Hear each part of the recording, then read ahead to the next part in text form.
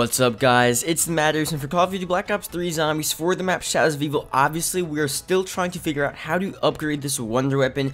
Based on last video, we went over actually some leaked gameplay that we saw and a ton of new stuff that was found within the coding of the files, and someone actually took out cocoons and put them in their correct respective locations around the map. Obviously, it was manually set into the game, so those are not the actual steps, and we don't really know how to actually activate the cocoons, but we do know the cocoons are there. So once the cocoons are there, everyone is talking about. I'll leave a link to the actual Reddit post where a lot of people are just discussing all this stuff on screen, or no, in the description obviously if you want to check that out. And they're basically saying there's a lot of weird stuff going on with these cocoons based on the gameplay that they saw. The leaked gameplay again will be in the description, and then there's probably going to be more gameplay coming out as well as people are trying to figure this out, getting the PC stuff, taking it out of the code, putting it in, and really trying to see how to actually activate these steps and what to actually do with these cocoons all around Shadows of Evil.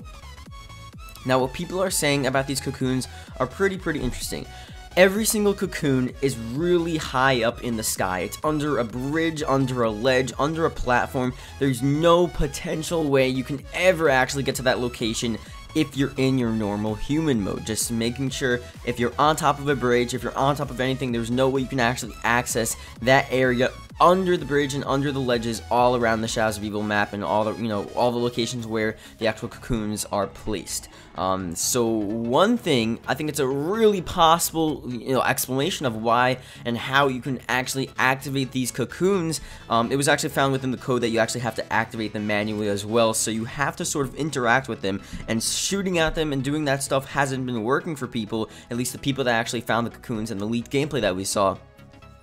So what you actually need to do is something with beast mode. It's anything with beast mode, from killing zombies under the cocoon to potentially even, grappling up to the cocoon and knocking it down, or using a weapon while in beast mode and actually knocking the cocoon down. Just something involving beast mode, because as you guys know, beast mode is sort of like this afterlife mode from Mob of the Dead, and from afterlife you can basically do anything. You're invincible, you're in your afterlife mode basically, so you can almost do a ton of insane stuff that you couldn't have done when you were in your human form. Afterlife mode obviously was sort of the key factor in a lot of the Easter egg steps for Mob of the Dead, not just pack punching, but just doing a ton of crazy stuff as well. The golden spork, a ton of stuff involved, the afterlife mode. And I think with beast mode as well, it's going to be the same sort of thing.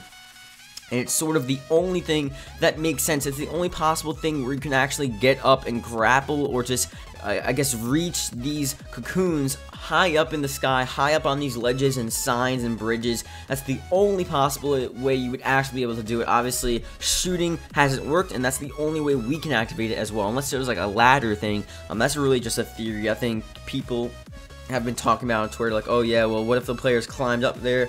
What if they just got there from some sort of like remote controlled plane or helicopter? But it doesn't make sense. Obviously, it's right above you, it's not that far. But I think beast mode is a very reasonable assumption to make, because obviously you can grapple up to places, you can almost be invincible, do whatever you need to do, and it makes sense for the Easter egg, it makes sense for upgrading this wonder weapon, and it sort of makes sense for just activating these cocoons. That's the only way as of now, so definitely try stuff with the beast mode. We'll be trying to figure out how to actually do this as well.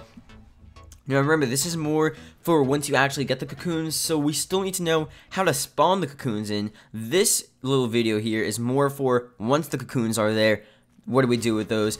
So we'll have to see how to actually spawn those in first, so that's something to talk about as well. But right now, I think we're getting on to something. There's a lot of crazy stuff going around. Again, I will make more videos on this. I will talk about this as much as I can for you guys. I'm trying to bring you guys as much information as possible so we can figure this out. And yeah, like the video, subscribe for more. Tell me guys what you think about using the beast mode to activate the cocoons in Shadows of Evil to upgrade the wonder weapon. I'll see you guys later.